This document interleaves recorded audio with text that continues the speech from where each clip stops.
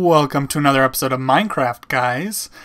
This is the promised furniture video, and in this video, it'll be about bedrooms. I'm not sure why I chose bedrooms first, but that's what you're gonna get. Let's go over here first. This is the first one I built. I'm gonna give you a variety of different sizes, and they're all gonna be kind of similar in dimension, not dimension, squareness. It's kind of, I'm not sure how to give you a good example of weird rooms, so I'll just stick with square-ish ones since you come across those more. So this one, pretty basic. You've got a bed in the corner. It's kind of a long one. This is a kind of shelf. There we go. Can't think of the words. Using stairs and some half blocks. Get that. And then over here just a little tiny table. The usual fence and pressure plate. And then and I'm in the default texture pack so that people can understand what I'm using no matter what texture pack they use. So you can just translate this into your texture pack and I'm sure it'll look fabulous. This one is the lamp, so a fence and glowstone up there. And that's that room, just a nice small one. In here, adding some more variety. This is a desk, so you got a chair with signs on the sides, if you didn't know that. And then bookcase. Here's another bed with using pressure plates. You can use stone pressure plates as well. This is another, this is kind of like a closet design. Just doors on the outside of that same thing that I did over there with stairs and half blocks. So that's that room. Moving on. Over here, I'm using half blocks instead of just flat or pressure plates as pillows. And then black wool for a TV. I know some texture packs have a TV painting, but if you don't, you can just use some black wool and it looks alright. Got a little couch there for the TV and then a chair for the desk. You could probably put like a computer or something there with a lamp in the corner.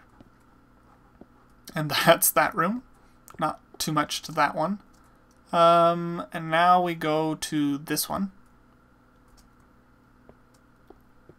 In here, kind of busy, but this is a 4-poster bed with canopy. And then you just got some table space on the edges, some paintings. This is a fish tank, or what you could interpret as a fish tank. So half blocks, and then I'm using pistons as tables. Some texture packs make it look even better, but this one works great.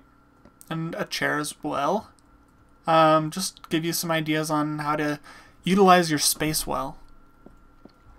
Now over here, this is a tiny one. This one, like maybe you could find in an apartment or something. I'm not so sure about the paintings arrangement, but whatever. Just a little bed, chest, and then chair and desk. And that's it. Just a tight little room. And then the last one over here. This one's shaped a little bit differently. You got a little hallway. Then opens up into your bedroom, and this is a water bed.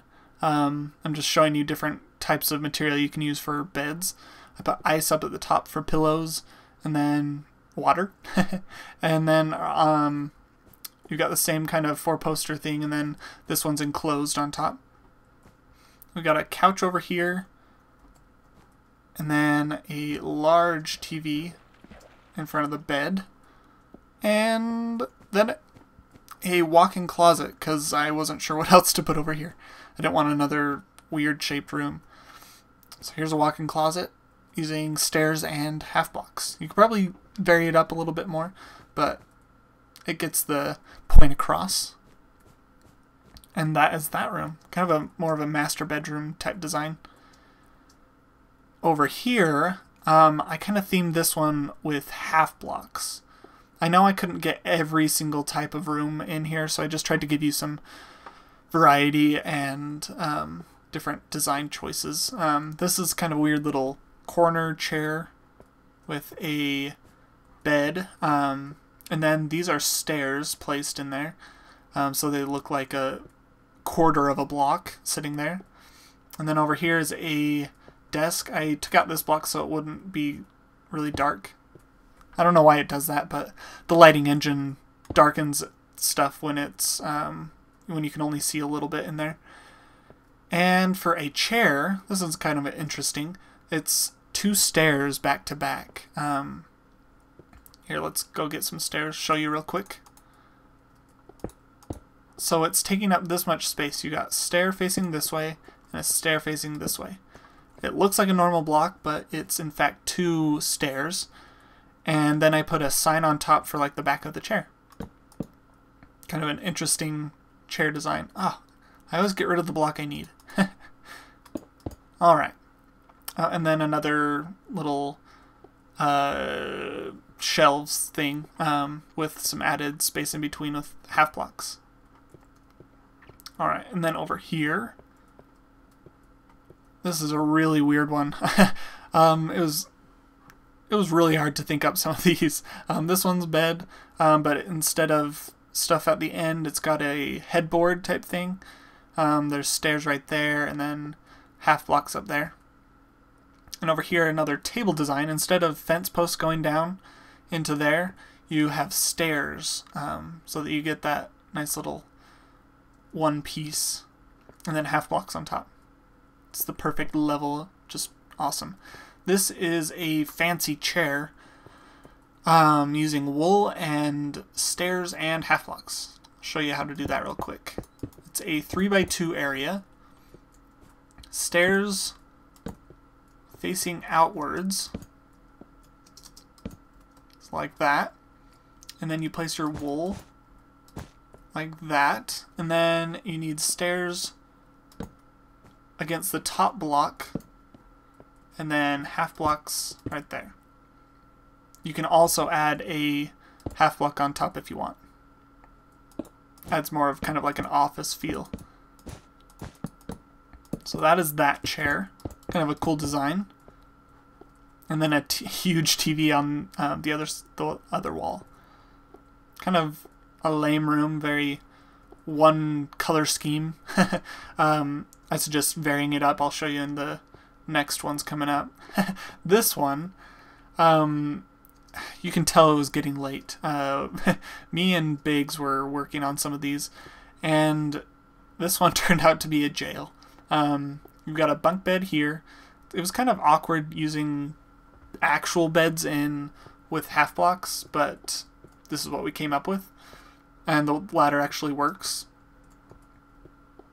So there's that, using blocks and some half blocks. And then here is just stone brick stairs instead of wood stairs. And a toilet. This toilet's kind of interesting. Use stairs for the back, and then a cauldron and a hatch on top. And then on the side, on the back, it's just a block with a button for the flushing thing. It's kind of cool that it lifts it up.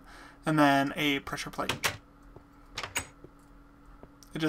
I think that's the best toilet design I've ever seen, using half blocks. The other ones use like normal blocks and they aren't quite as good.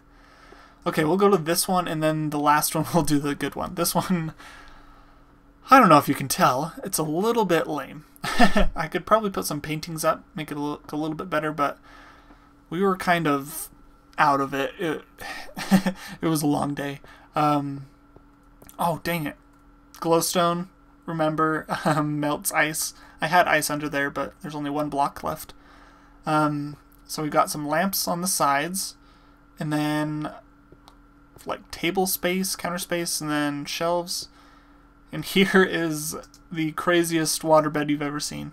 We've got a clock going under there, making these repeaters go on and off.